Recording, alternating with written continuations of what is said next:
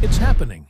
The turning point that many thought impossible already has a date and a well-known name: Tesla Model 2, 2026.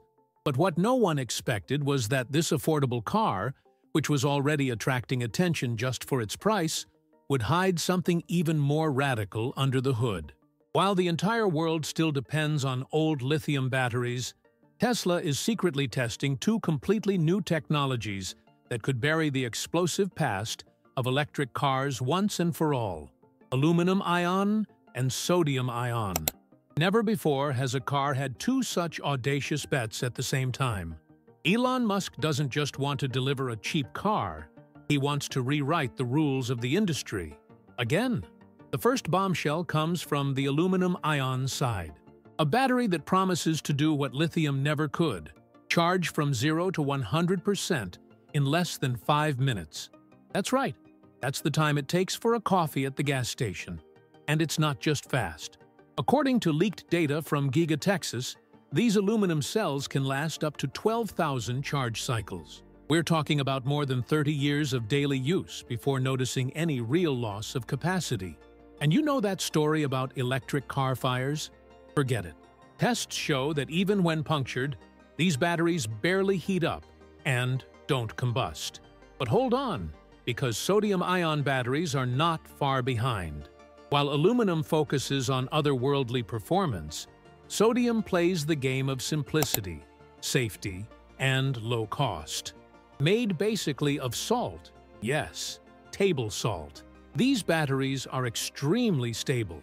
Even when crushed, overcharged, or exposed to absurd temperatures, they withstand the heat without making headlines. And even with a lower energy density, they can easily run 300 to 350 miles on a single charge. That's enough for someone who commutes to and from work every day without stress. The difference in approach between the two is clear. Aluminum-ion is the elite athlete. It runs faster, endures more, and delivers more. Sodium-ion, on the other hand, is the honest worker. It's not the fastest, but it's reliable, cheap, and doesn't cause headaches. And that's exactly what makes Tesla's move so intriguing.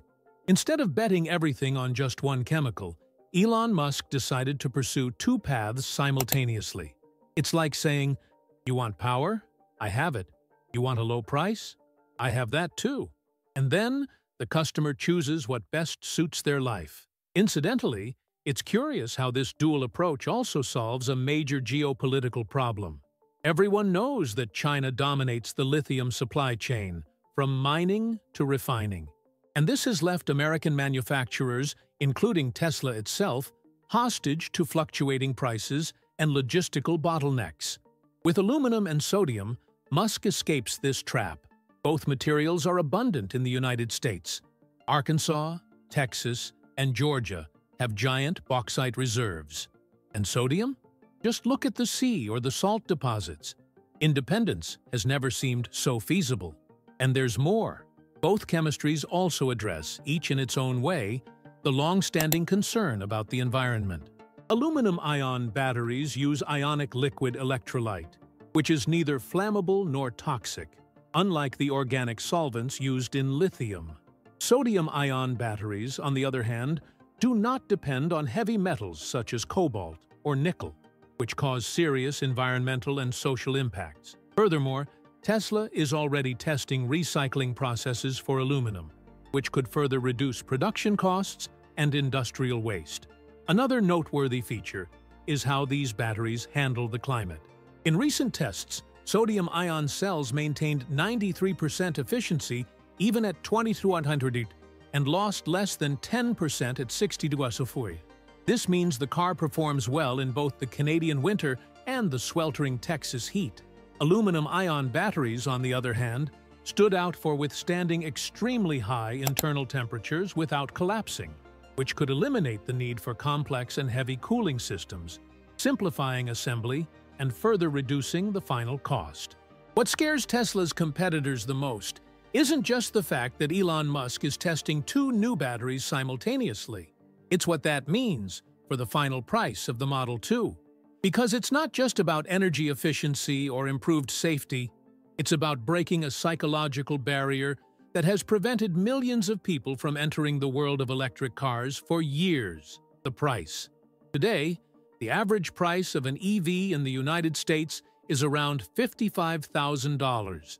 With the new chemistries, that number could simply plummet to an unprecedented level.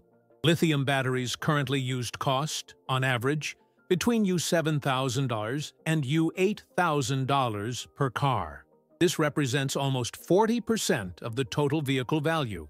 Now imagine replacing that with a sodium-ion battery that costs only $1,700 to produce, or with one made of recycled aluminum, which with volume and scale can cost us $2,400. This difference of thousands of dollars completely changes Tesla's cost equation. And of course, the consumers as well. This is what allows us to dream of a Tesla Model 2 costing you $19,000, or even less, with the traditional end-of-quarter discounts that the company usually applies. And we're not talking about a stripped-down, featureless EV. Musk has already made it clear that he wants to deliver the Model 2 with the new FSD-14, optional autonomous driving, and an efficient architecture that allows a car to be manufactured every 15 seconds. This production speed, combined with a low-cost battery, is what could make the impossible possible. A Tesla cheaper than a brand-new Corolla. And that's no exaggeration. According to market analysts, with tax incentives and factory discounts, an American could put a Model 2 in their garage for just $17,500. This changes everything. It ceases to be a niche car and becomes a mass-market car. That old phrase of Elon's, accelerating the transition to sustainable energy, has never had more weight. Because at this price, the transition becomes accessible, and the timing is perfect. After all, while most manufacturers are still struggling with prototypes or depend on the Chinese supply chain, Tesla is already finalizing its pilot line of sodium batteries in Nevada and aluminum batteries in Giga, Texas. And this with its own resources, without depending on suppliers who charge high prices or delay deliveries. Another point that makes everything even more real is the vertical integration strategy that Tesla is implementing. Instead of relying on lithium mines in South America or cobalt in Congo, Musk is betting on local raw materials, such as bauxite and industrial salt. The United States has gigantic reserves of these materials, which guarantees not only strategic independence, but also reduced taxes, logistical costs, and exchange rate volatility. This is what allows Tesla to cut costs where other manufacturers don't even have room to breathe. And that's not all. Tesla also plans to use recycled aluminum for the new batteries, especially in models sold in the United States. This not only further reduces the cost of the material, which could drop to $2,400 per pack, but also improves the company's environmental image, putting it back in the lead in sustainability. While rivals are still fighting for ESG certifications, Tesla delivers concrete results: low cost, low environmental impact, and high efficiency. These numbers are striking, but what's most interesting is the logic behind them. It's not just a one-off reduction, it's a ripple effect. With a battery that costs less, the car costs less. This attracts more customers. With more volume, the cost of production falls even further. With more local production, less taxes. With fewer critical components, fewer recalls. And with less complexity, more profit margin. In the end, it's a virtuous cycle that no traditional automaker can replicate overnight. Now that the Model 2 is about to break the US $20,000 barrier, the question many people are asking is, will this car deliver a good driving experience even with a cheaper battery? And that's where Tesla's move gets even more interesting. Because instead of trying to force a single battery for all types of use, the company decided to divide the mission. Those seeking power and long trips can choose the aluminum-ion version. Those who want a car for everyday urban use, without complications, can opt for the sodium-ion battery. It's as if each battery has a different personality, and the owner chooses which one best suits their lifestyle. Aluminum-ion is almost a monster of durability. It maintains stable power delivery even with the charge below 20%, which is perfect for those who drive long distances or need to tackle hills and highways with constant acceleration. Tesla's internal tests showed that, after more than 400,000 kilometers driving at 120 km/h, the aluminum batteries still retained more than 85% of their original capacity. This means not only fewer stops to charge, but also more years of use, without loss of performance. While sodium-ion batteries have a shorter range, they were designed with a different purpose in mind. They are excellent for urban environments where distances are short, traffic is constant, and charging can be done overnight without rushing. Their resistance to extreme temperatures is a significant advantage. In cold or very hot regions, where lithium batteries often struggle, sodium batteries remain stable. This makes this type of battery ideal for cities in the northern US, Europe, or even arid and desert regions. Another point that clearly differentiates the two models is the charging time. While the aluminum-ion battery can be fully charged in just 5 to 10 minutes, the sodium-ion battery takes 15 to 20 minutes to reach 80% capacity. Even so, this time is much faster than the typical 30 to 40 minutes for lithium batteries. In other words, neither option leaves the driver waiting too long, but the aluminum battery is clearly designed for those who spend a lot of time on the road and want to minimize stops at superchargers. In practice, Tesla is proposing a new way to choose a car. Instead of focusing solely on color, finish, or engine power, users can now choose which battery chemistry makes the most sense for their routine. It's like choosing between a diesel or gasoline car in the past, but with the benefit that both options are cleaner, safer, and cheaper. And most importantly, neither depends on rare materials or materials mined under precarious conditions such as cobalt. In terms of drivability, tests have already shown that cars with aluminum batteries maintain strong acceleration even with low charge, which is great for overtaking or acceleration. Sodium batteries, on the other hand, may experience a slight drop in performance when the charge is below 30%, something around a 10 to 15% reduction in acceleration power. Nothing that hinders daily use, but it's a difference felt by those accustomed to quick responses when pressing the accelerator. When it comes to electric cars, one of the biggest public concerns has always been safety. After all, images of vehicles catching fire due to battery failures have been circulating for a long time. But in the case of the 2026 Model 2, this is about to change radically. Both aluminum-ion and sodium-ion represent a gigantic leap in safety compared to the old lithium. And the most surprising thing is that each of these new chemistries offers this protection in a different way, almost like two distinct yet equally reliable shields. Sodium-ion batteries, for example, are incredibly chemically stable. This means that even when overcharged, crushed, or punctured, they won't catch fire. In extreme tests conducted in China and the US, engineers simulated collisions, short circuits, and even direct exposure to fire, and no combustion occurred.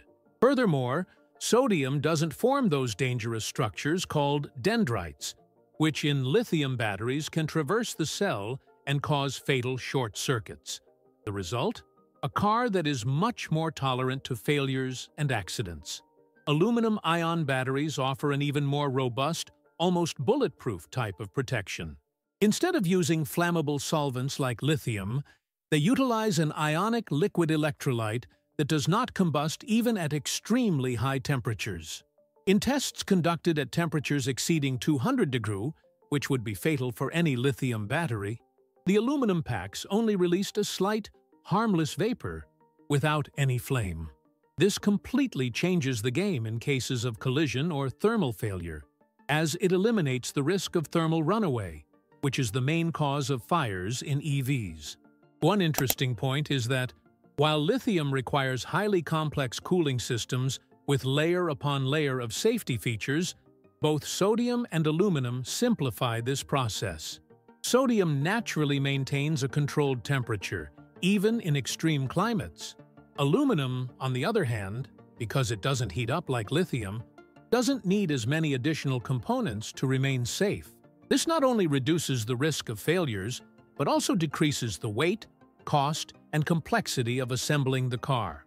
It's worth remembering that most fires in electric cars don't start with a major impact, but with small internal faults that go unnoticed until it's too late.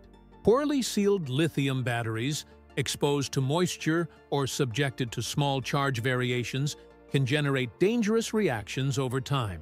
Aluminum and sodium were designed precisely to be more tolerant of neglect or wear. It's as if they were more chemically relaxed, which is great for real life, where not everything happens as it does in laboratories. Now, if the issue is water exposure, such as floods, heavy rain, or careless washing, sodium batteries have a slight advantage. They react less with moisture and can remain submerged for hours before any reaction occurs. Aluminum, on the other hand, requires more careful sealing, as direct contact with water can generate hydrogen gas, albeit in small quantities. The good news is that Tesla is using sealed modules with an IP68 standard, which guarantees resistance to water and dust even in extreme situations. Despite all these advancements, the journey to put aluminum-ion and sodium-ion batteries inside the Tesla Model 2 wasn't exactly simple. On the contrary, it required a marathon of tests, adjustments, and bold decisions on Tesla's part. Today, sodium-ion batteries are practically ready for mass production, with field tests completed in January 2026 and manufacturing starting in March, directly from the Gigafactory, Nevada. This agility was only possible because sodium, besides being cheap and abundant, adapts well to existing production lines. With small changes to the processes, Tesla managed to adapt its structure without having to start from scratch. Sodium-ion technology is already used in smaller-scale applications by companies in China and Europe, primarily in stationary devices and small vehicles. This gave Tesla a solid foundation to scale production rapidly. With readily available raw materials and a less demanding manufacturing process, this battery became the ideal candidate for the first batches of Model 2 vehicles aimed at the urban market.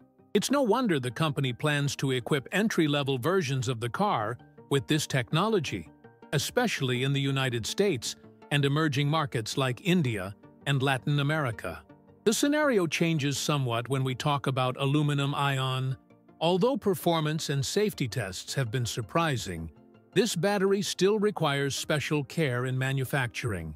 Its sensitivity to humidity and the need for 100% dry environments make the assembly process more delicate. Even so, Tesla has moved forward with the pilot line at Giga, Texas, with the start of experimental production scheduled for November 2025. Elon Musk doesn't want to wait any longer. He knows that if he manages to master large-scale production, aluminum-ion could be the ultimate game-changer in the electric vehicle sector.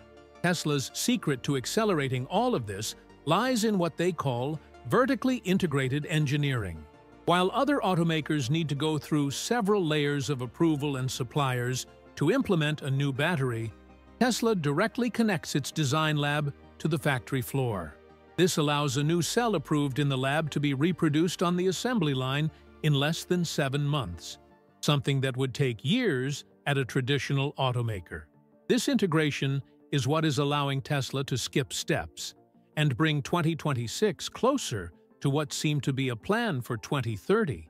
Furthermore, the company is betting heavily on the complete automation of production, with robots handling assembly processes with ultra-high precision. This not only increases productivity,